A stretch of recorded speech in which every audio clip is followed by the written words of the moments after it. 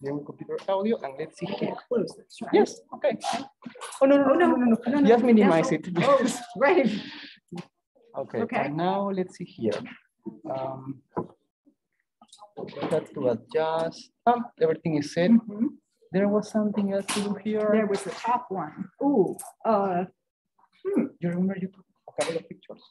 I did. I thought it was just the top. This is okay. one. This is right. This is the right way. Echo, canceling speaker, custom Intel display audio. Everything is okay here. We just need. There is, I think, one step more. I don't remember which one.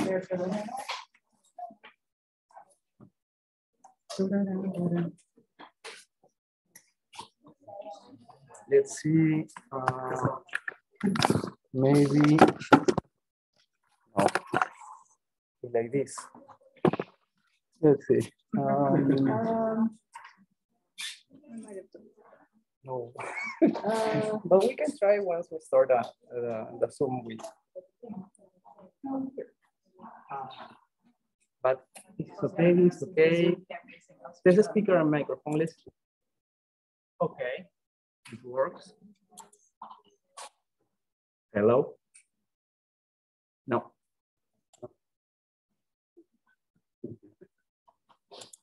Let me suppose that.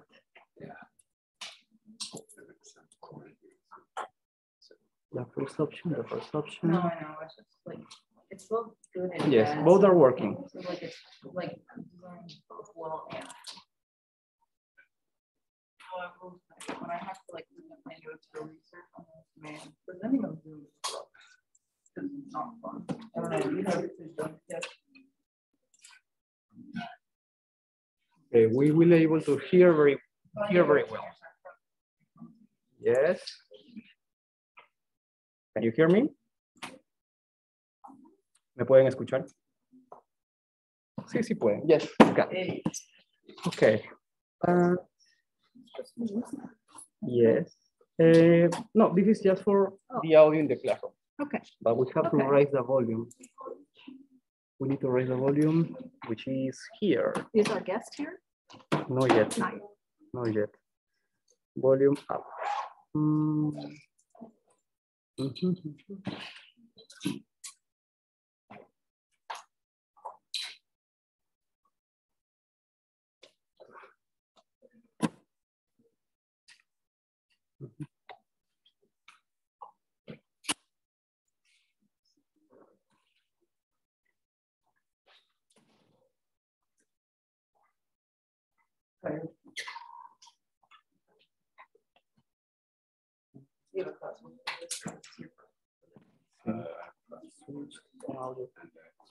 I just want to start to check if everything is working okay with the audio. Okay.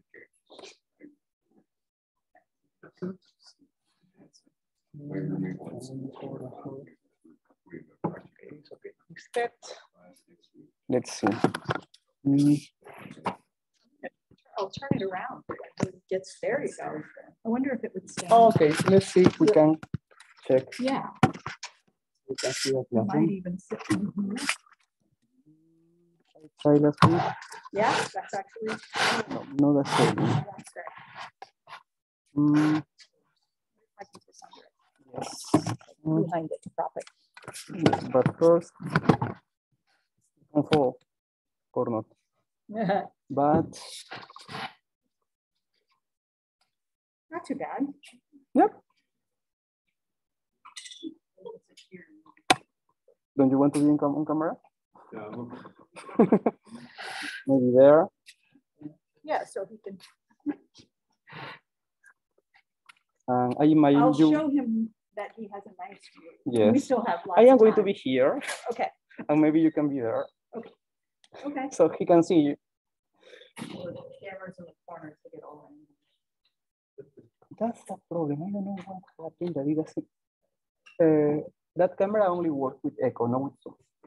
Yeah, those ones, they're funny because you can actually point them and move Yeah. in different directions. Yes, but it doesn't work with.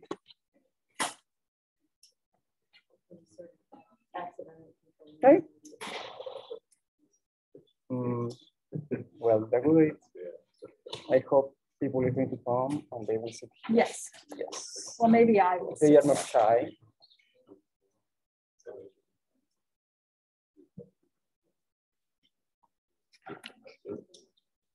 Oh my God. Well, I mean, you can't China have some of the highest like security cameras in the world. Sure. I don't want to miss it.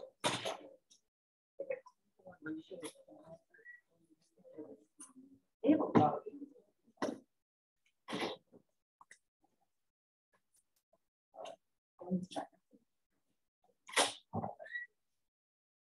yeah, they have between 4 and 5 something. Oh, security camera for every 14 people.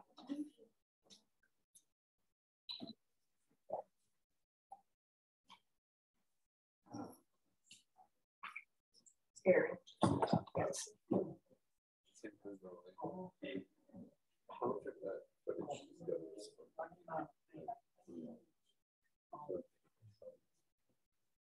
Well, it's interesting because some of us, we can't track people's height and weight parameters.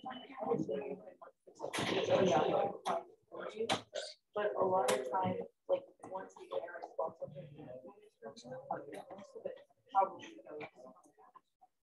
probably especially for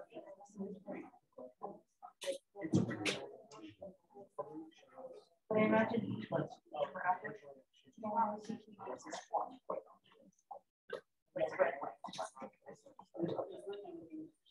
Yeah.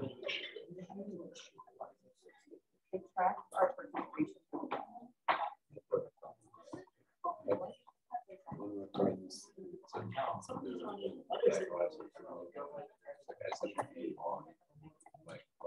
Yeah. And also he's ranked who is on the longest, and that's how we get our grades.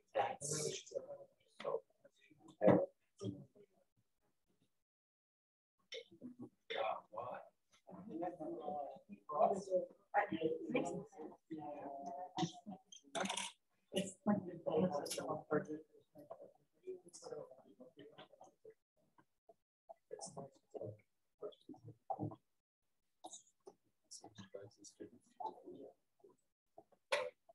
Oh, yeah.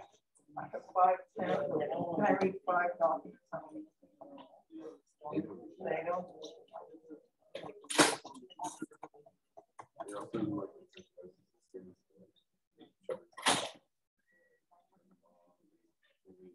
That would be funny. I actually have a lot of friends. I'm going to do that challenge. Yeah.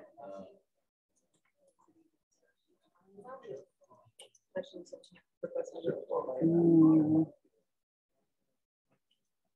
It would be great if a camera were. would be.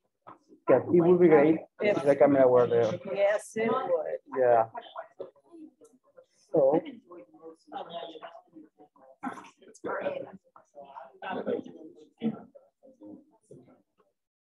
I mean, if you're a history and policy major, why would you?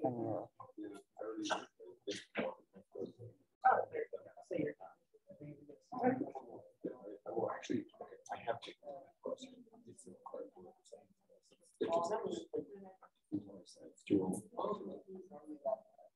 That makes sense because I'm pretty, because I've taken psych. Like, I think all the departments make it 201. I always find it funny when you're the same number of all research boards. Also, I think I do just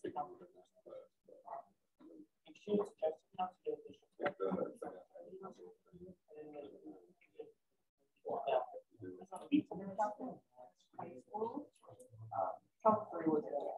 I did pretty well, and I looked up. Back to junior high.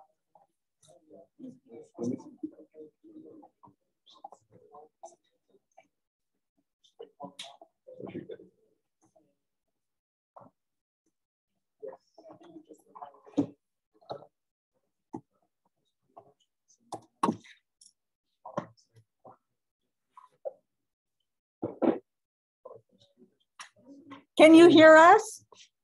Uh-oh. He's on mute. Are you on mute? Good afternoon, Professor. Bring it down a bit. Great. We How's can, everybody doing? Lower the volume. Good. everybody says they're doing well. We're gonna probably have, I would say another 15 or so, 10 to 15 join us. So Okay. I'll give you a little look around the room. There are, we've got 50 students enrolled in the class. And so they're spread kind of around, and you're just, I think they're all just trying to avoid being in the center of the room. How are you? Good, thank you. Good, you're at home. Yeah. Not a teaching day for you? Right. Thursday is the only day I do not teach at school. So, well, we are the beneficiaries of your schedule then. Thank you for joining us. Yeah, it worked out perfectly. Yeah, good. Well, we've done the reading, we've discussed the readings. So Great. our minds are primed for this. Excellent. We'll just wait another couple minutes. Anything else Okay. you want to say? I'm getting my my PowerPoint ready and all that. Okay. Yeah, we should make sure that we give you, can you share? Do you see share screen capability, or do we have to assign you that? There you go. What, you see it? Yep, no, No. Okay, hold on one sec. I am allowing him to share. okay. Is it done? Did you put it in place? Yes. You should be able to share your screen, Yep. and then yep, here we go. That's his screen.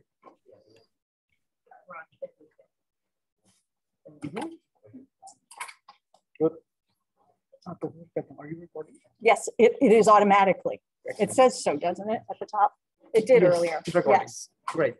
yes. So you can take notes, of course, but also we are recording. Okay, so don't feel like you have to capture everything on the slides. Professor Forstater, are you willing to share your slides with us? Oh, absolutely. Okay, so you will share them. I will put them on Blackboard. Don't spend time when you could be kind of engaged mentally trying to write down everything. Okay, don't worry about that. All right, well, technically it is 1:16. Professor Matthew Forstater from the University of Missouri, Kansas City, who was, if I'm not mistaken, a student of both Bob Heilbronner and Will Milberg. So the readings that were assigned that we discussed on Tuesday, he is intimately familiar with both of those scholars. And it is my pleasure to welcome him, and so grateful to you for doing this. So take it away.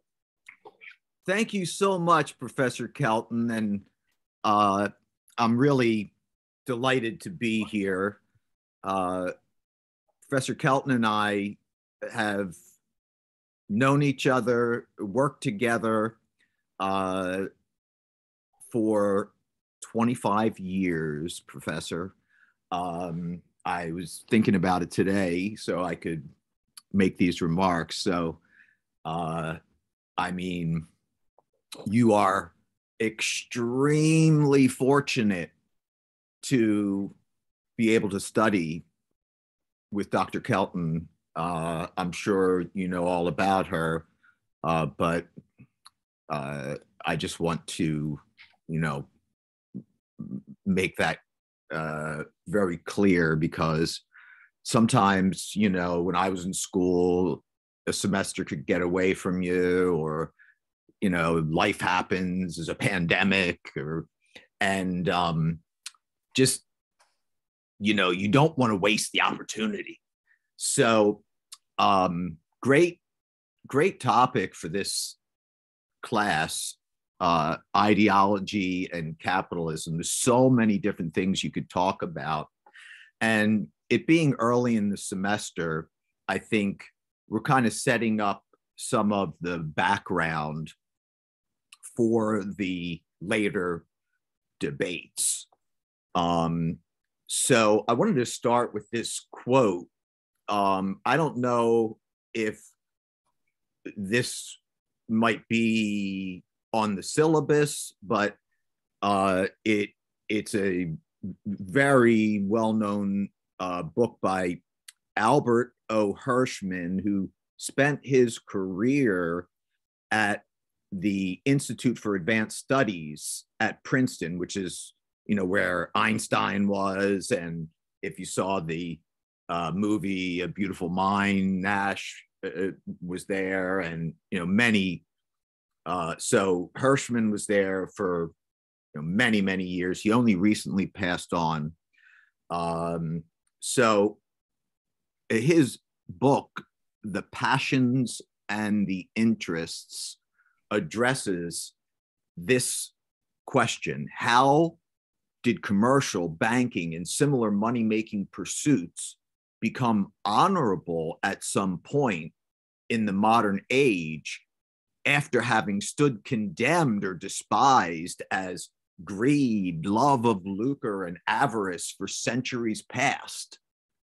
So, I mean, this is one of the things that we, you know, need to try to understand, because, you know, prior to the 17th century, let's say,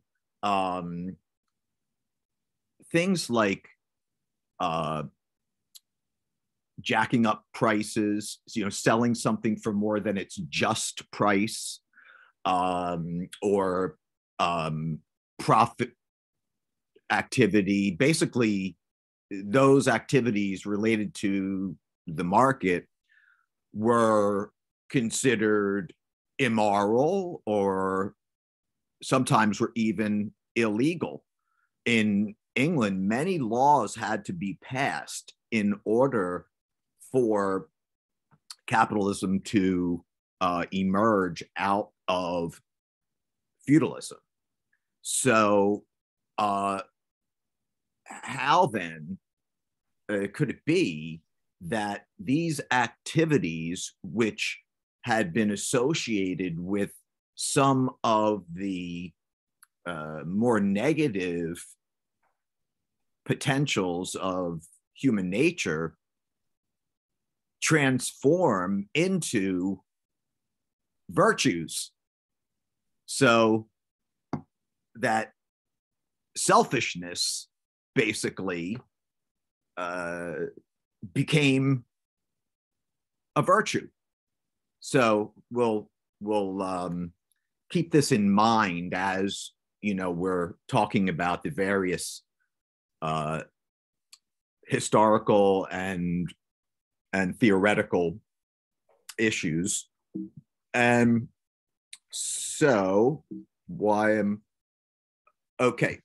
So as far as definitions of ideology, Raymond Williams, in his excellent book, Marxism and Literature, he talks about three common definitions: a system of beliefs characteristic of a particular class or group; a system of illusory beliefs, false ideas or false consciousness, which can be contrasted with true or scientific knowledge; and then third, the general process of the production of meanings and ideas.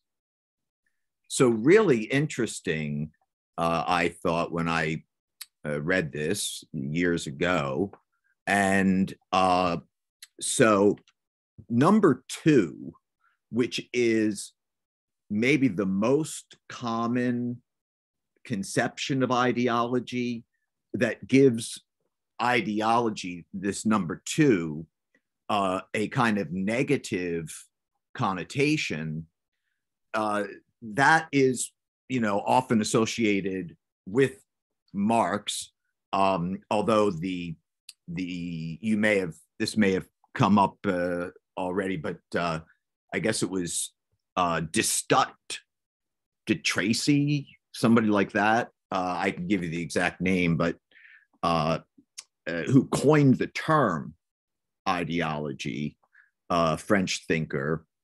But Marx really devoted quite a bit of attention to ideology. But number two is not the only conception of ideology, even in Marx.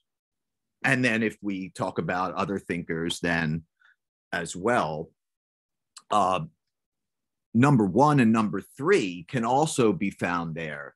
And so in that sense, ideology refers to really the world of ideas, human consciousness, and texts, religious beliefs, and much of what we would call culture.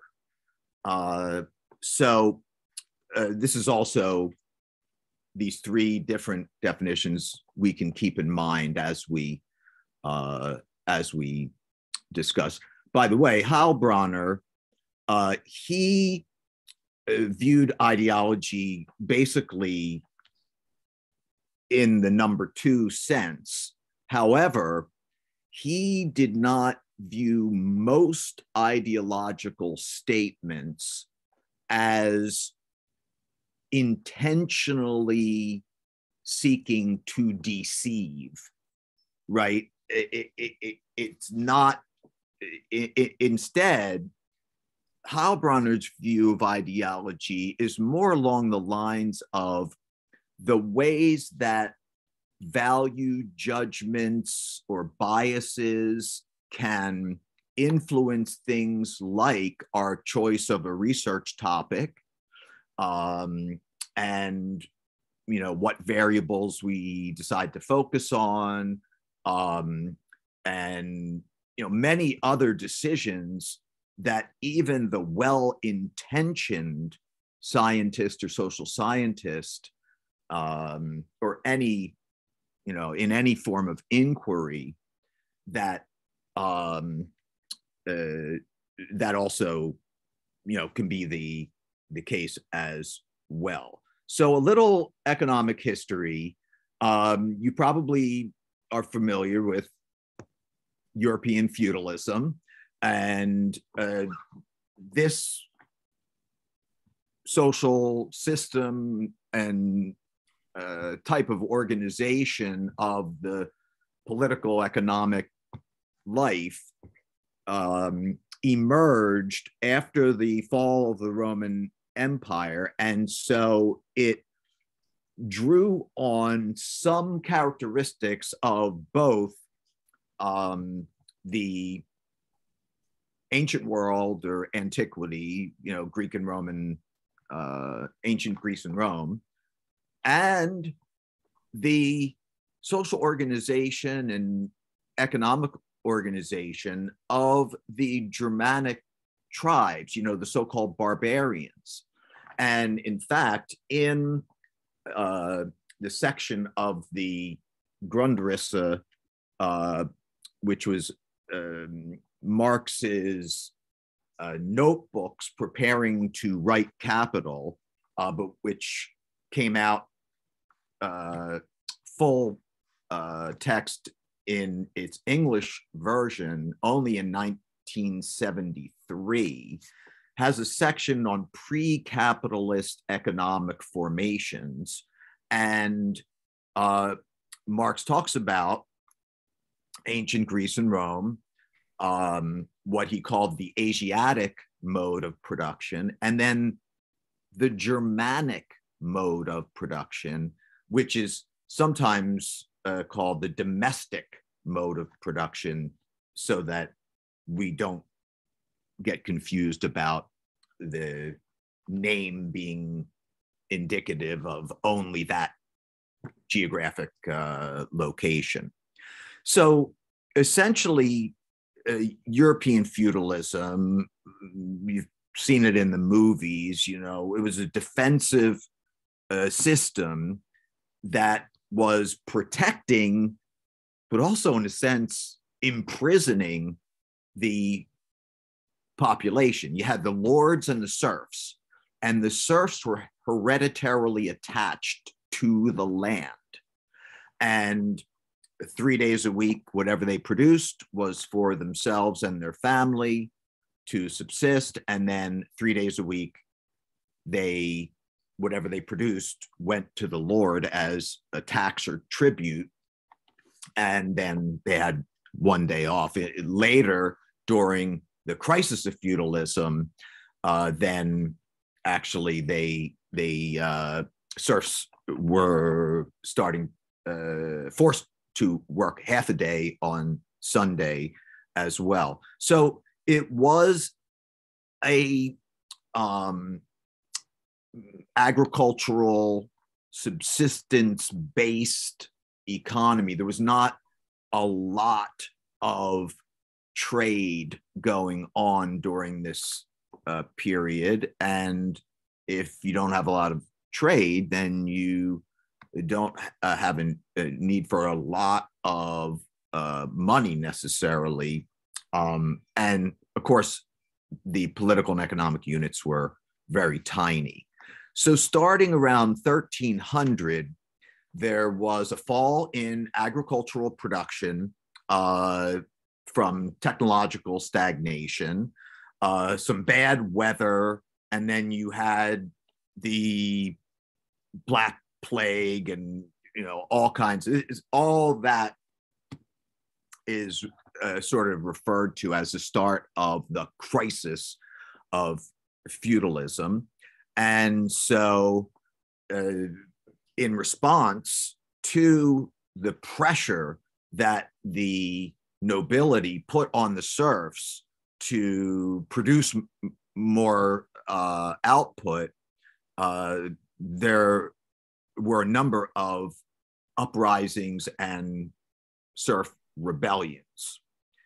And so this crisis of feudalism led these tiny, fractured sort of groups inhabiting what we now call Europe, right, to look outward. And so this is when they started sending ships out looking for resources, markets, seeking trade, and the age of discovery, and so on and so forth. And you may know that many of the technologies and the knowledge required to navigate or even with defense and so on and so forth actually originated outside of Europe, but Europe adopted many of these, whether it's gunpowder or the compass or mathematics and so on, and they took advantage of the scientific gains. I should say that there's several things that all start to occur around this same time period, let's say 1492 onward or 1500 onward, right? So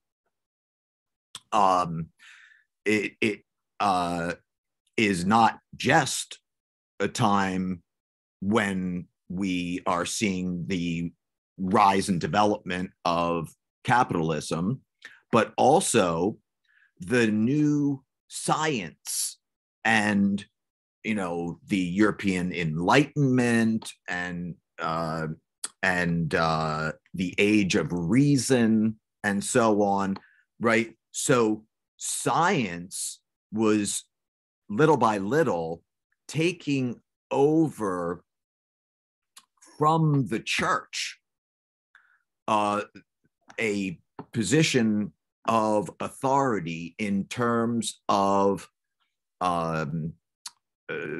evaluating truth claims.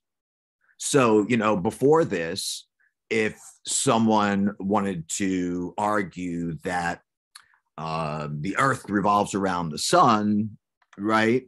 Or that, or something like this, it was the church that basically decided whether that truth claim was valid or not.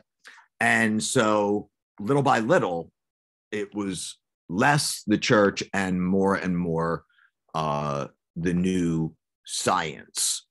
And so 1492, and of course, we all learned 1492, Columbus sailed the ocean blue, but the so-called discovery of the so-called new world was not the only game-changing event that occurred. There's really like 4 important things that occurred, one of which was the perhaps accidental discovery of the Americas. Did you ever wonder why they speak Portuguese in Brazil, but the rest of South America speak Spanish?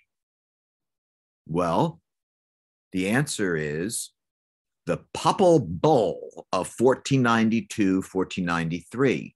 So with all these new discoveries going on, the Pope took a map of the world, drew a line down approximately the middle of it, and declared the Papal Bull is a Pope's declaration, right? And so what you had was the Pope declaring that all the non-Christian people and resources on one side of the line was he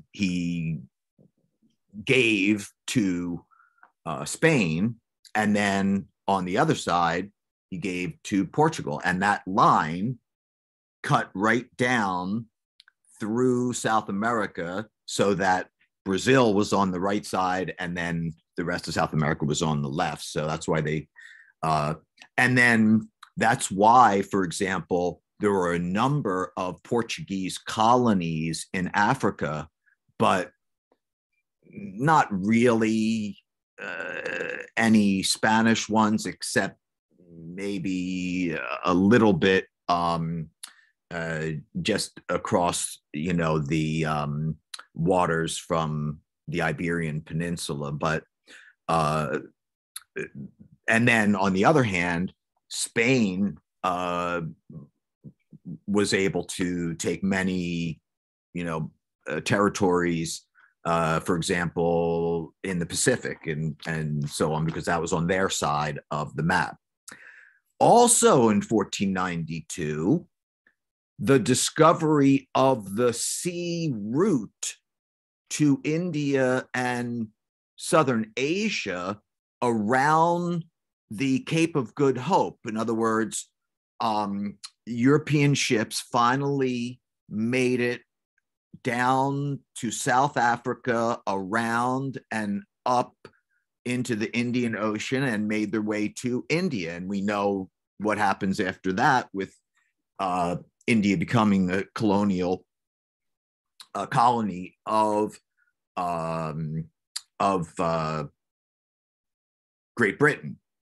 So this was hugely important, this discovery of the sea route, because prior to that time, trade between the 3 great agricultural civilizations of Europe, sub-Saharan Africa and Southern Asia, trade between these three was all conducted over land and was controlled by the Arab world and later the Ottoman Empire.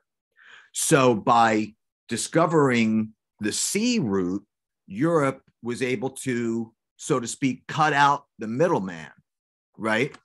And then take over the trade with Southern Asia. And so the spice trade and then textiles, and of course the opening of markets is another aspect of it. And then the fourth thing that happened, 1492, is the defeat of the Moors at Granada. So this, ended 700 years of Afro-Arab rule of the Iberian Peninsula, Spain and Portugal, right? And then there was a new ruler in town, and you had the Spanish Inquisition after that, and so on and so forth. So these four things together were a huge impetus to new resources, more land, new markets for Europe's products, and as we'll see, a source for labor supply. So I don't know if you're familiar with the Williams-Rodney thesis, but it's really interesting. And Williams is Eric Williams, the former Prime Minister of Trinidad, who received his doctorate from Howard University, and his dissertation became the book first published in 1944, Capitalism and Slavery. And then Rodney is the historian Walter Rodney, who is from Guyana, but spent a good amount of his adult life in Tanzania in East Africa, and wrote several important books. The most well-known is How Europe Underdeveloped Africa. And then I'm also putting in here, for reasons that I'll explain in a moment, the Black Jacobins, C.L.R. James, and Caste, Class, and Race by Oliver C. Cox. So the reason that I put those two is that the elaboration of the Williams-Rodney thesis has drawn on the arguments of these additional scholars. So Eric Williams, his argument was that the triangular trade, right? So Europe would send ships down to West Africa and load them up with enslaved Africans, go to the Americas, where they would sell the slaves and then also load up with the produce from the plantations where most of the enslaved African laborers were working, and then take those raw materials like sugar and cotton and tea and coffee and tobacco and so on. I mean, it kind of seemed like a lot of these commodities were drugs in a way, right? I mean, sugar, coffee, tea, I guess not cotton, but tobacco. And then Walter Rodney focused on the impact that the triangular trade had on Africa's traditional economy.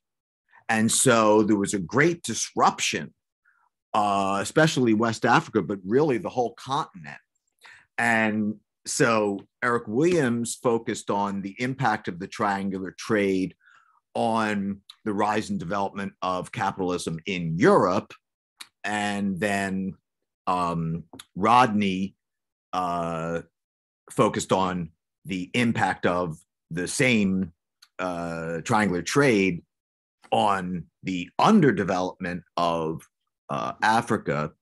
And CLR James, he added the piece that the triangular trade resulted in disproportionate rates of poverty among the populations of African descent in the Americas, in the diaspora, if you will. And then Cox also added the ways in which the slave trade resulted in the origins of modern racism. So,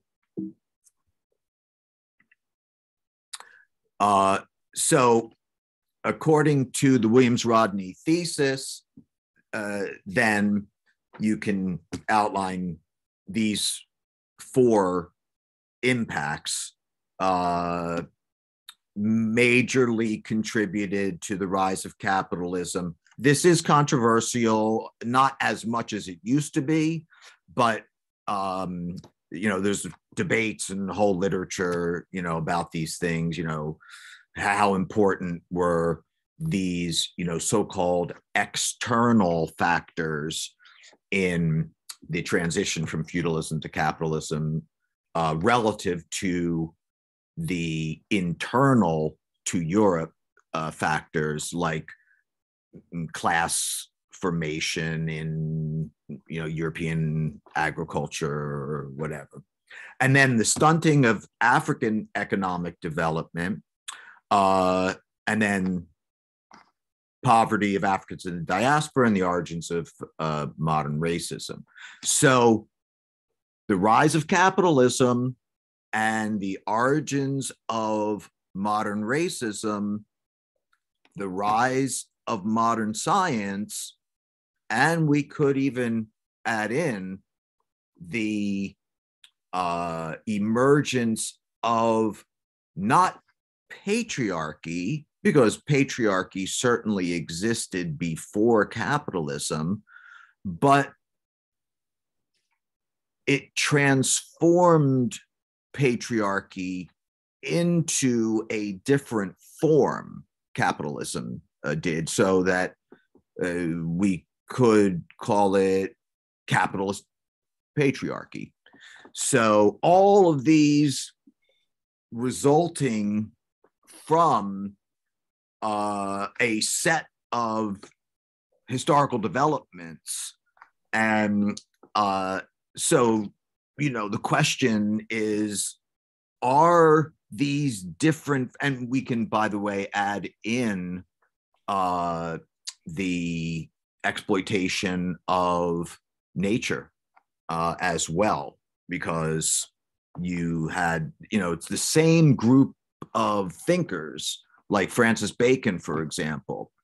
The idea of, conquering nature and taming nature and so on, and viewing humans as, outside of, and in a sense opposed to nature. So with all of this proliferation of international trade, there arose in Europe a group of business people, government officials, and so on, who wrote little pamphlets trying to explain how foreign trade works to the nobility. And then they made certain arguments and supported certain policies.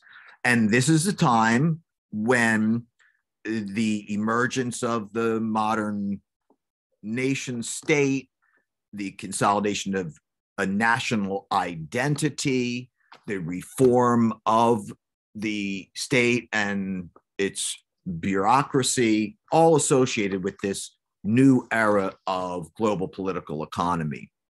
So, as I say, mercantilists were not professional economists. Certainly, I can't think of any, academics but you did have merchants, government officials, and the period we're talking about is roughly, 1500 to 1800, or really more specifically, kind of the middle of the 16th century until the early 18th century. Now, all of these schools of economic thought, by the way, so they do not, so if you were writing about political economy in this time period, you're not automatically a mercantilist. And same with classical, neoclassical, right? It's not everyone who was in a certain time period. So there are often people will get called, I don't say often, but sometimes people will get called a neo-mercantilist, and a very famous mercantilist, Frederick List, who was the one who came up with the infant industry hypothesis, which argues that early on, when an industry is just starting out in a country, it makes sense to have certain protections, right? So protectionism in the form of taxes and so on is very much part of mercantilism. So the infant industry hypothesis argued that early on in its development, an industry needs protection because it's not yet of the size where it's able to take advantage of the economies of scale and increasing returns that come with higher levels of output. And so at the beginning, an industry will need some protections, but once it gets big enough and its sales are large enough that it's able to compete with industries in other nations that are already, well developed. So Frederick List, he was writing in the early 19th century, I believe.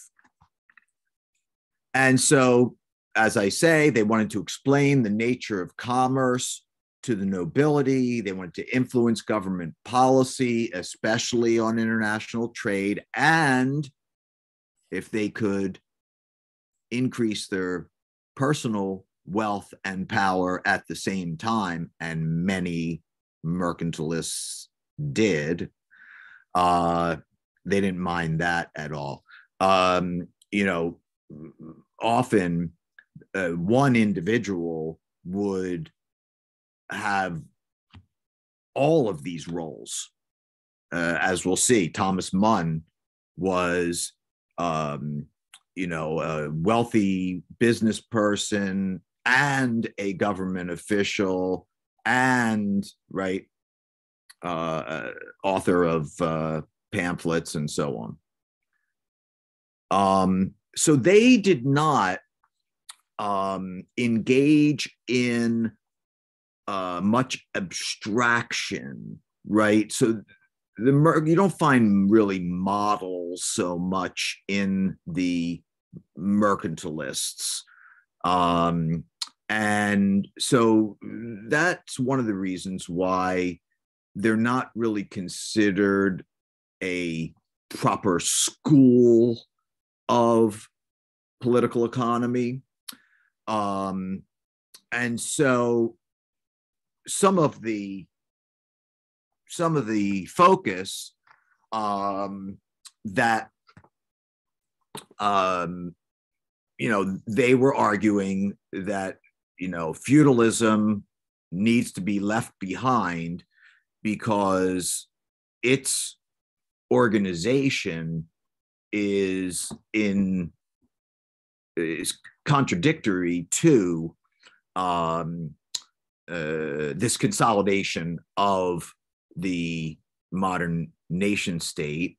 And then you had conflicts between the merchant class and the landed aristocracy. And this is going to continue all the way up through Ricardo and Malthus, with the conflicts between capitalists and landlords, right? And so, you know, they did use reasoned arguments, but not really much abstraction. And but neither did they have the same form of reasoning as prior writers on the economy, whether you go back to Aristotle, which is more philosophical and abstract, or people like Aquinas and St. Augustine, right, who were arguing, you know, from moral authority. And by the way, I'm not going to talk much about John Locke, because your professor wrote one of the best articles on Locke's chapter on property and his argument for unlimited accumulation in the second treatise on government. And so maybe she'll be, you know, talking about that if that comes up. But, you know, one of the things about Locke is he says explicitly that he wants his argument to be consistent with both revelation and reason. Revelation meaning he wants it to be consistent with the Bible, and then reason, right? So he's straddling between the style of Aquinas arguing from moral authority and influenced by Christianity, and the newer science. And so instead of choosing one or the other, he said, well, I will make an argument that's consistent with both. So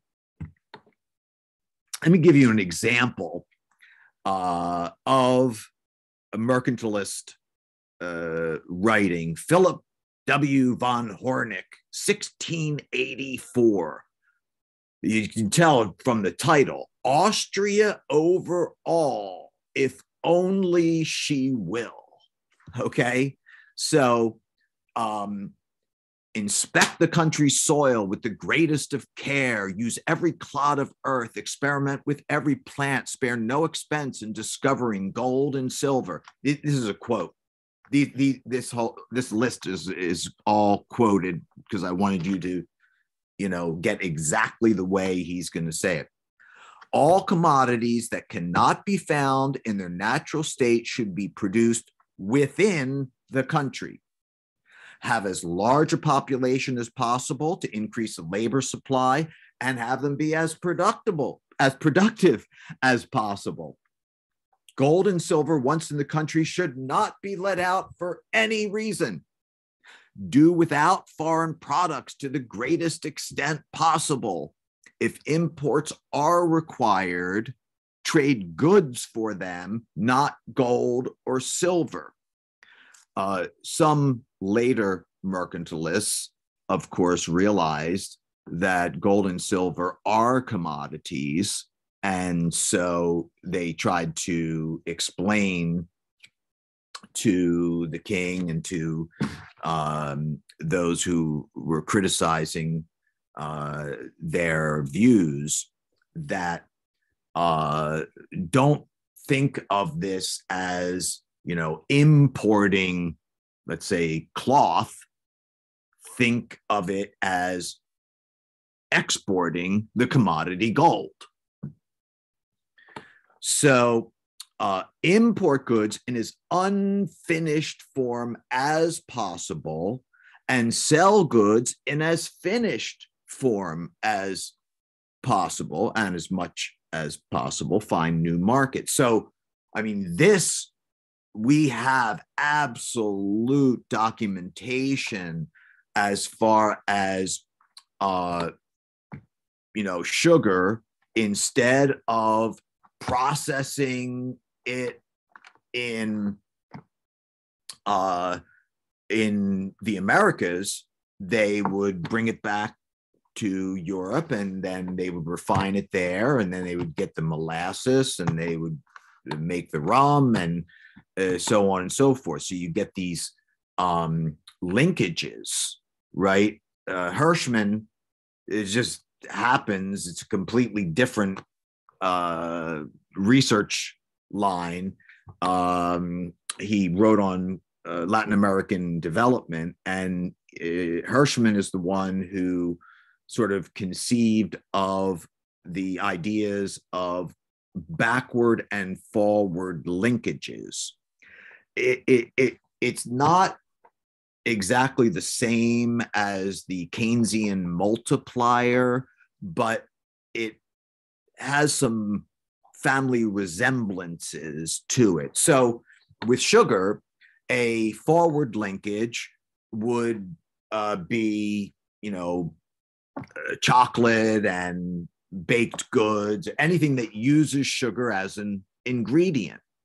And then the backward linkages are the economic activity that is stimulated by the producing of the tools that are used in refining sugar.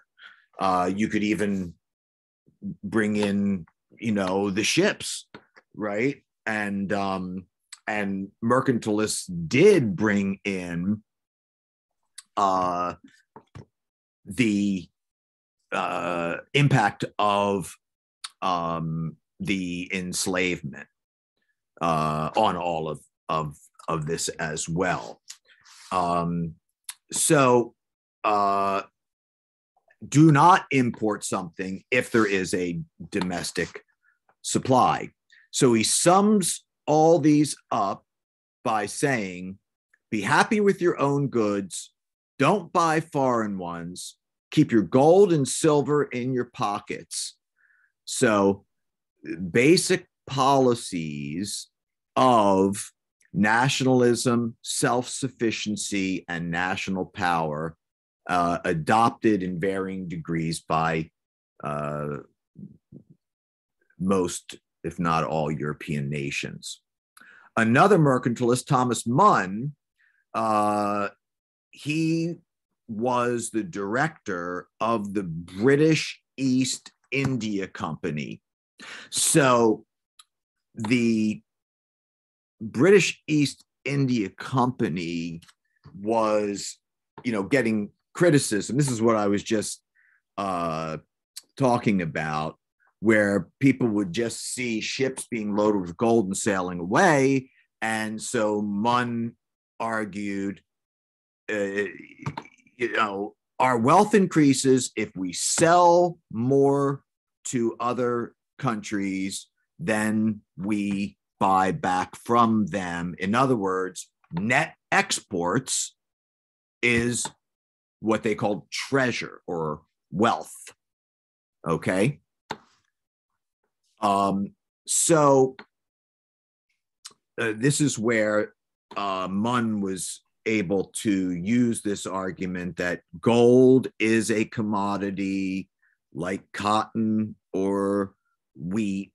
And so exchanging gold for other goods is not importing the other goods, it's exporting the commodity gold. The key is to sell more than you buy, right? Which, of course, for the world as a whole, is not possible, right? So you have a zero-sum game, and so that's why we have to distinguish between wealth and wealth creation, because sell more than you buy is not wealth creation. Because, if there's two countries and I have a trade surplus of 50, you have a trade deficit of 50.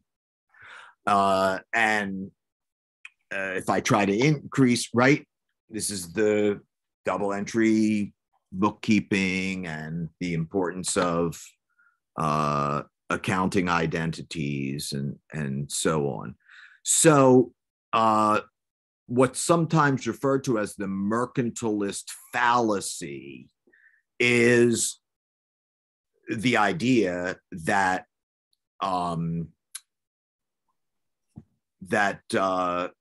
wealth can be created in the sphere of exchange as opposed to the sphere of production. And of course, again, it can never be true for the world as a whole. It's a zero-sum game. So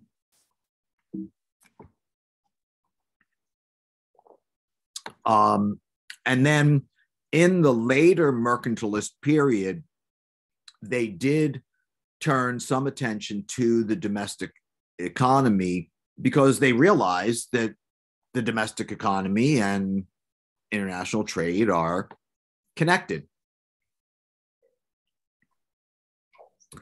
And in terms of the domestic policies, one position they started taking was keeping wages low.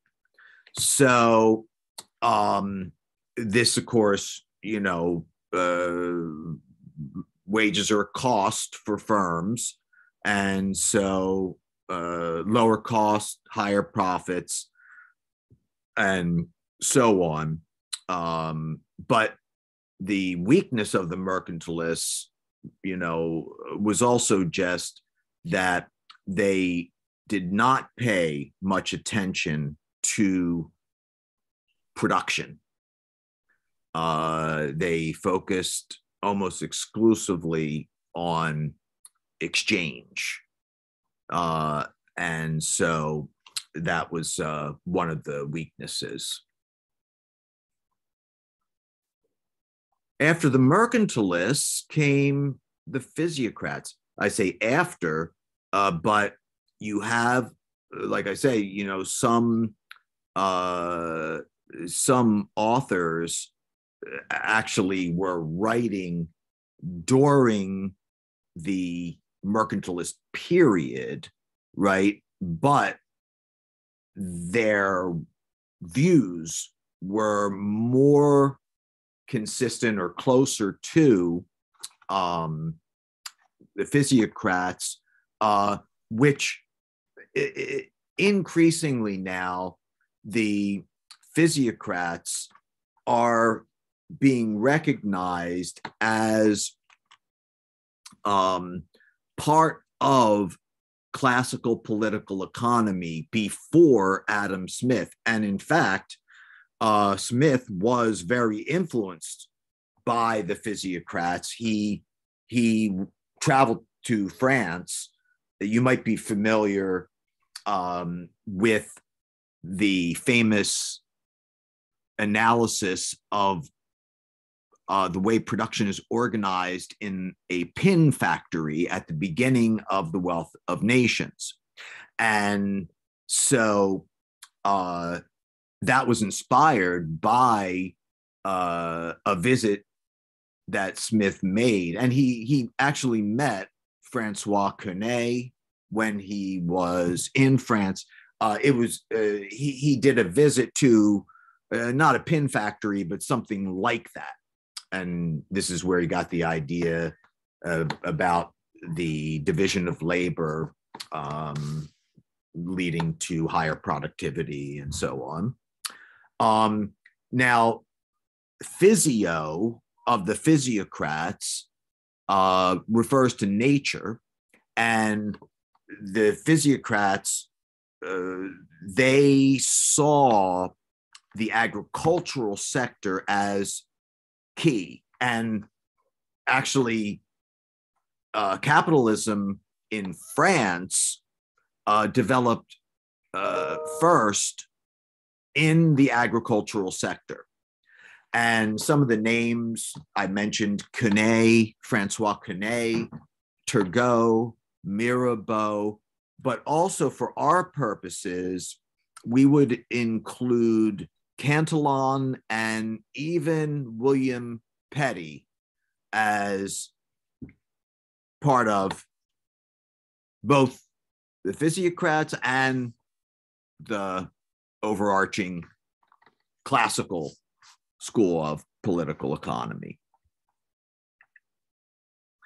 So Petty and Quenet were both doctors, physicians, and they had a fantastic analogy between blood and nutrients circulating through veins and arteries, right?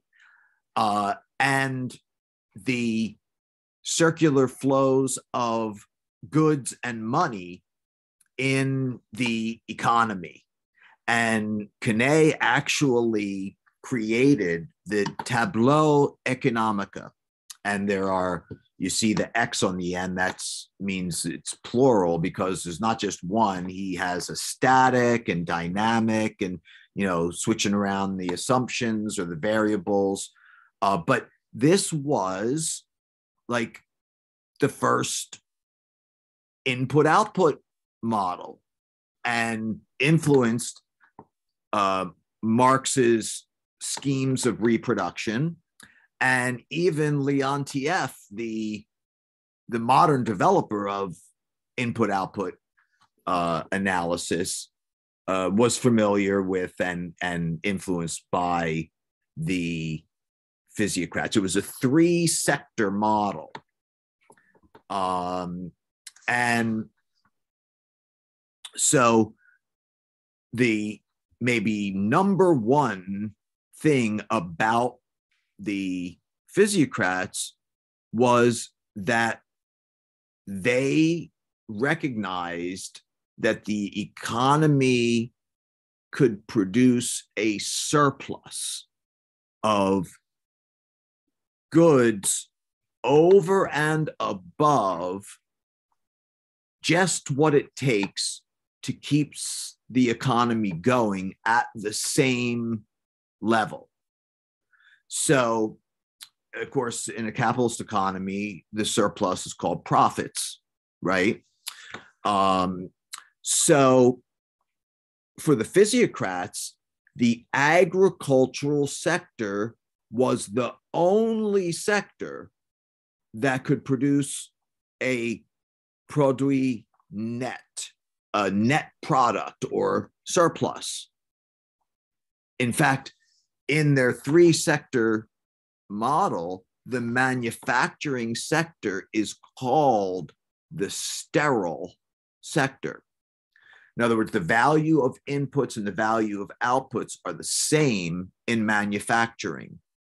But in agriculture, the value of output is greater than the value of the inputs. And the surplus in agriculture and therefore the surplus in the economy was viewed as rent.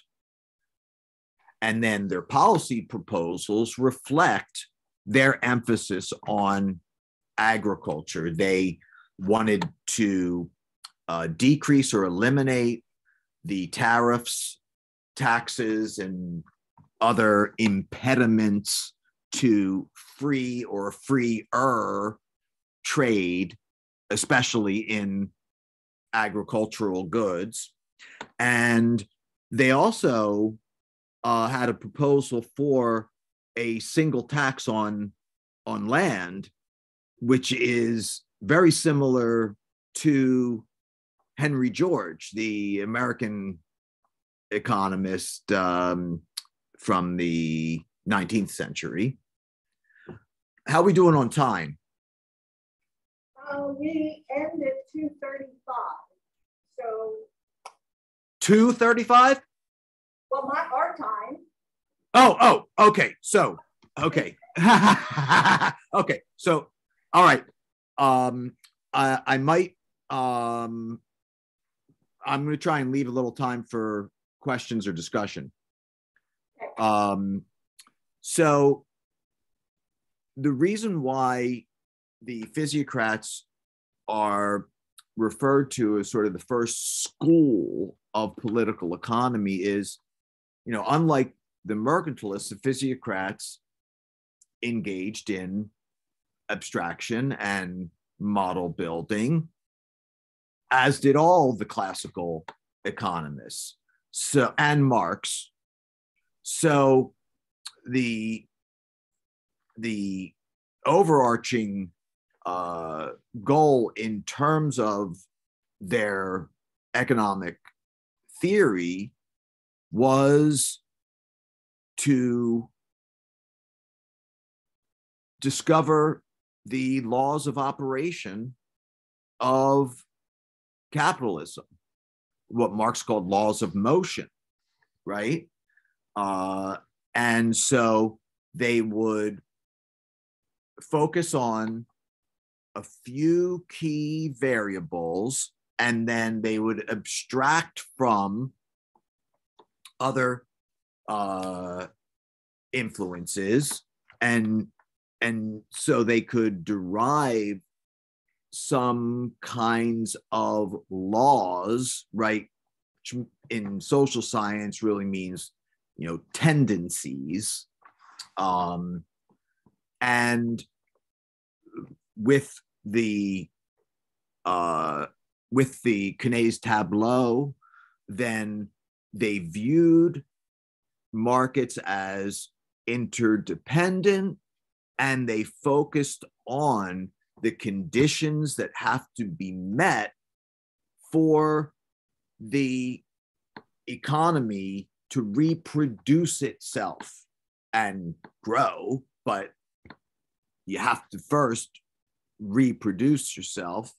And that social reproduction, right, that entails not only producing enough food for the population, for example, but also the outputs in this period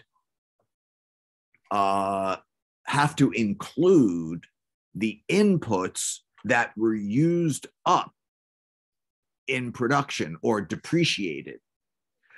Because, if you don't replace the inputs that were used up, how are you going to eat next year, right? In order for the economy to be viable, you could say sustainable, right? Not just environmentally, includes environmental, but also, economically sustainable. Then, like in a corn model, where the only output is corn and it's produced with two inputs, abstracting from land for the moment, labor and corn seed. And so the corn seed and the corn output are physically identical. And so you can find these kind of corn models in Petty, in Cantillon, in the Physiocrats, in Ricardo's essay on profits, which he wrote before his principles. And so you find it, throughout the history of economic thought. So Adam Smith was influenced by the Physiocrats, and like them, he argued against mercantilism and for free trade. But Smith not only saw the manufacturing sector as capable of producing a surplus profits, he saw manufacturing as the engine of capitalist development. So that was a great advance over the Physiocrats to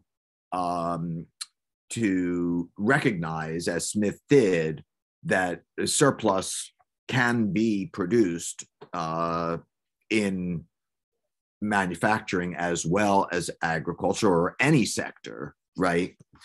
And the unit of analysis of all the classical authors was economic class. All of the classical economists talk about the three great classes of society: workers, capitalists, and landlords. Each one provides a different means of production, right? Workers provide labor, capitalists provide capital, and landlords provide land and natural resources. And each receives a remuneration that not only have different names, but there's a different logic to how their remuneration is determined. So workers earn wages, capitalists receive profits, and landlords get rent, right? So modern neoclassical economics doesn't take economic class or any social group as its unit of analysis. Instead, neoclassical economics takes the individual household, individual firm as the unit of analysis. The very important implications of, what scientist or social scientist chooses as their unit of analysis, and many, many other similarities. For example, the distinction between so-called natural prices and market prices. you find in Petty, Cantillon, Physiocrats, Smith, Ricardo, Marx. Marx also had different name. He called the natural prices of production. And then he also had labor values. So he had three different levels in terms of price analysis. And then the subsistence wage, not biological, but socially determined subsistence. It's also found in all of these authors, and many other similarities as well. So Adam Smith is most well known, first of all, the Wealth of Nations, an inquiry into the nature and causes of the wealth of nations. The Wealth of Nations is his most famous work, but not his only work.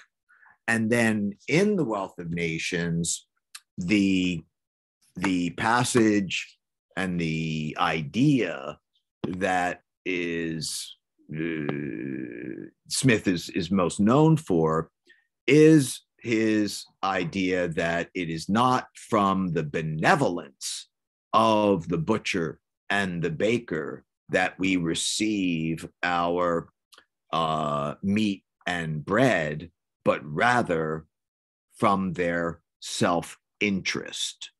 So this is Smith's idea of the invisible hand, that people are led as if by an invisible hand, right? So if self-interest is considered to be maybe not the absolute, worst, if it's moderate,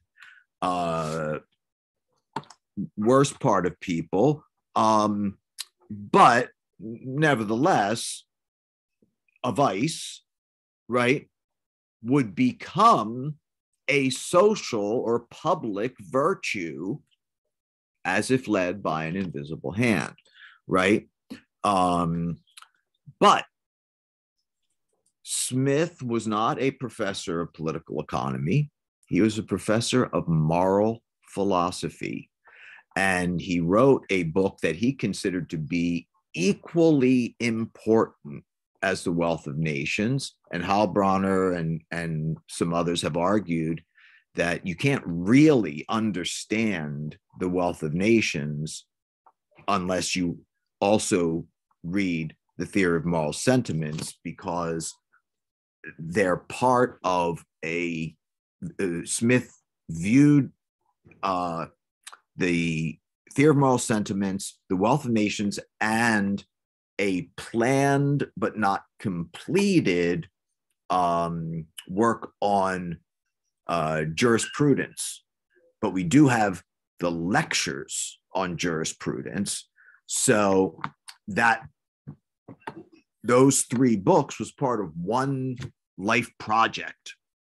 So what was the argument in The Theory of Moral Sentiments? If you don't know this from before, you might be surprised that sympathy, which modern psychology would call empathy, was the social cement necessary for a well-operating and good society or prosperous economy. Empathy, Adam Smith, right? Which is why Sylvia Nasser a few years ago wrote an article in the New York Times. She's the one who wrote the book that became the movie A Beautiful Mind. She had an article in the New York Times, Adam Smith ain't no Gordon Gekko. you know, from the movie Wall Street, the first one, you know, Gordon Gekko character, greed is good, right? Well, that is not what Adam Smith, he never argued greed is good in the way that it was being. Instead, moderate self-interest in the appropriate context, and when it's accompanied by a sense of duty and a commitment to be socially responsible, can, under certain circumstances, including a legal political framework, right, as well, result in something that is socially welcome. So that is a far cry from greed is good. Behaving in antisocial ways, excessive greed, is not consistent, according to Adam Smith, not consistent with a well-operating society. Okay, am I too late to hear any comments? No, you're not. That was terrific. You're not too late at all. So we have a question already. Okay, great. And I have a question. Okay, I'm going to stop share so I can see everybody. Perfect. Let me get the, what is it? Okay, great. Okay, well, you want to call on them and. I sure will. Yeah. It's Amanda? Yep, Amanda. Do you think it was a bit naive of Smith to assume that people will act in a moral way without the government having some say in it? Because he proposed an entirely free market without any government intervention whatsoever. Okay, so first, Smith did not propose, you know, no government. Instead, government has its appropriate role, but it's true. He wanted, say, no more government than would be necessary, right? But, you know, this third work that he didn't complete, but we have the lectures. And in addition to the, you know, you can get a copy of the whole thing there. Heilbronner put out something, it's called The Essential Adam Smith, and it includes excerpts from Theory of Moral Sentiments, lectures on jurisprudence and the Wealth of Nations, and even history of astronomy, which is not about astronomy. It's really Smith's method, which is really fascinating. So he did think that rules of behavior and rules, you know, of conduct would evolve from free interaction of individuals in a community. So they're not being, you know, Smith in The Wealth of Nations was asking the question, how would a society that is freed from the constraints of feudalism and the church establish economic order, right? if everybody, wasn't being told what to do by the Lord or by the church, what is right and what is wrong, then wouldn't it just be chaos and completely collapse and so on? So he wanted to make Smith in these works is not describing what he's seeing out his window. He's conducting a thought experiment in the theory of moral sentiments. It's how would a society that's freed from the constraints of the church in terms of morality. The church tells us what's right and what's wrong. Okay. If we don't have that, would we just collapse into completely terrible? And Smith argued that you start with just certain basics that, are part of like human nature. And then through our interactions, then there develop or evolve these codes of conduct, and that some of them will eventually become laws, but some will remain informal traditions, right?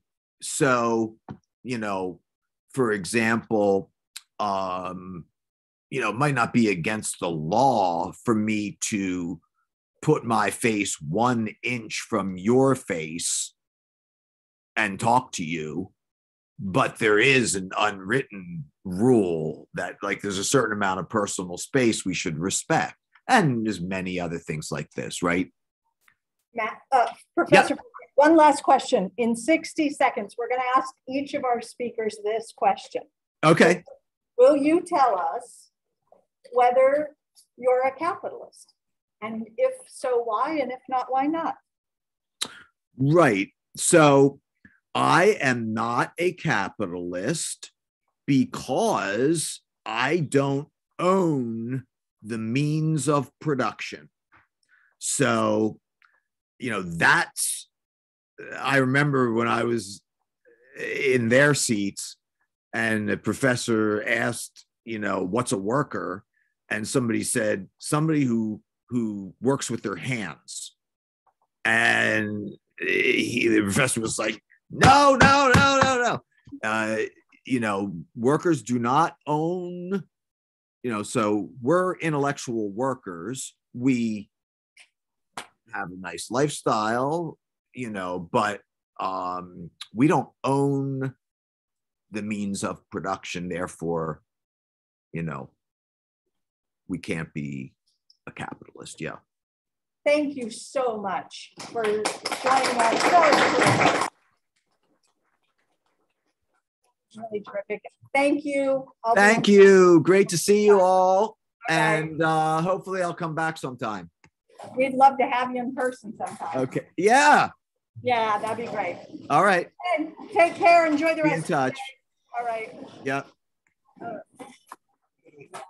You too. Have a good weekend. If I end anything, it's going to be automatically saved in the system, correct? Good. I think, did we record to the cloud? Does it say to the cloud? It shows here the symbol of The cloud. Good. Yes. I haven't realized that. I know like we still accept